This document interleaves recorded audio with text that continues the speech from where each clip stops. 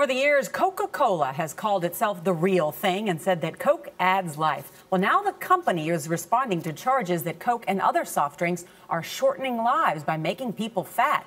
John Blackstone reports on Coke's new ad campaign. For over 125 years. In a way, there's a remarkable confession in the TV ads Coca-Cola started running last night. The soft drink giant admits its products are part of the obesity problem, but only part of it. All calories count, no matter where they come from, including Coca-Cola and everything else with calories. They're really corporate image ads saying we're good guys, we're here to help, we're not here to hurt anybody. Ira Kalb is a marketing professor at the University of Southern California. Yes, they are trying to position themselves as part of the solution, and they are part of the solution. And I think it's very good. They make a sugary soft drink. Yeah, but it's very good marketing to say that you make a sugary soft drink, and like everything, you should drink that in moderation.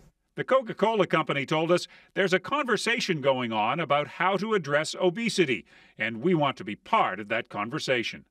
I like to teach the world to sing. Coca-Cola once taught the world to sing.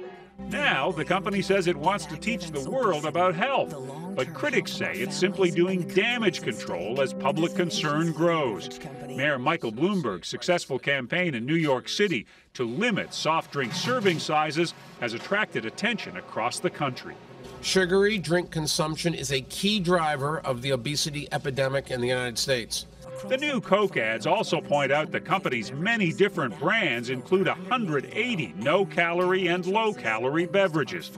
But the campaign seems clearly aimed at protecting the image of the drink with the red and white label that for decades has been heavily promoted more as a source of happiness than of calories.